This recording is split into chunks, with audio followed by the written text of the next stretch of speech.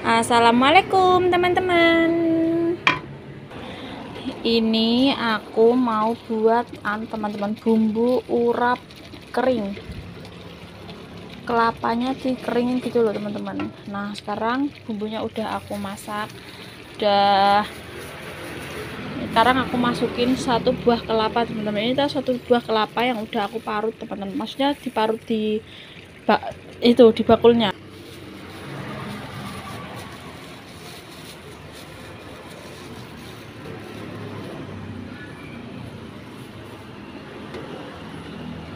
Satu butir buah kelapa ini tadi ya teman-teman, aku minta disindat biar bagus dapatnya. Nah sekarang aku ulap dulu.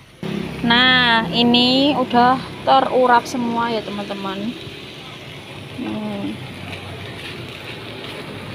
Sekarang kita goreng sampai kering.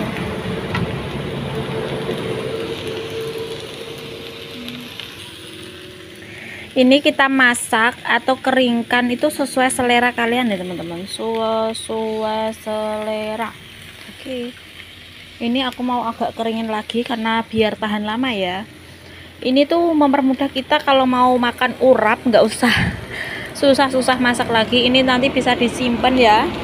Kalau mau pengen makan urap tinggal rebus sayurnya aja terus kasih ini. Udah kelihatan banget.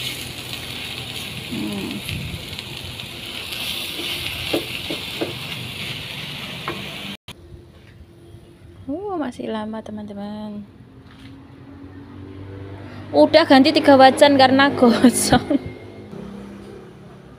Sekarang aku mau ini masak sayurnya, rebus sayurnya. Ini aku hanya pakai kacang panjang, wortel, sama toge.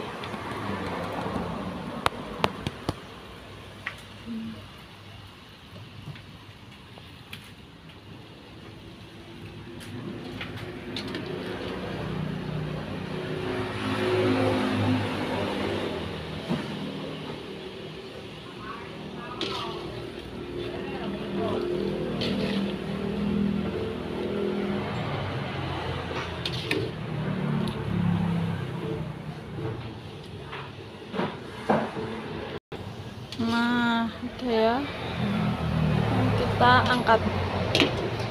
Jangan terlalu lembek ya teman-teman.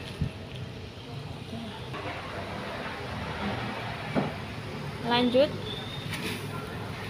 toge.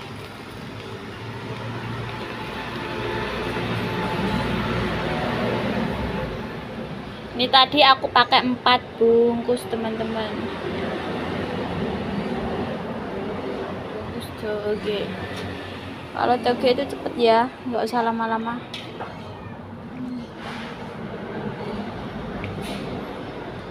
Nanti dia mendidih langsung kita angkat aja.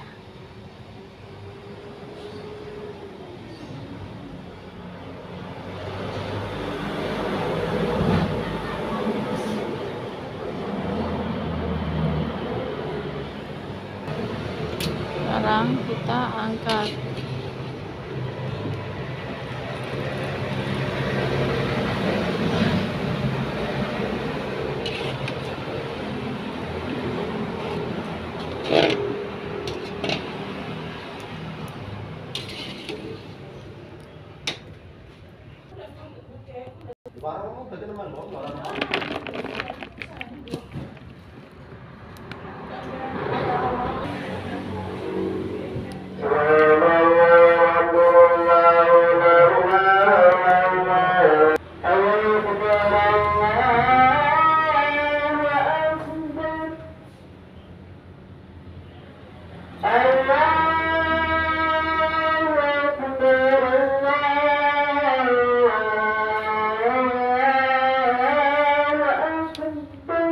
Tinggal dicampurkan.